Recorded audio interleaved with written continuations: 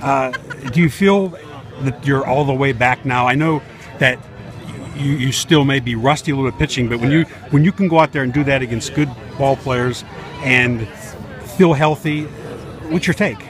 I don't want to look too far ahead. I mean, I feel good right now, and I think that's just the most important thing.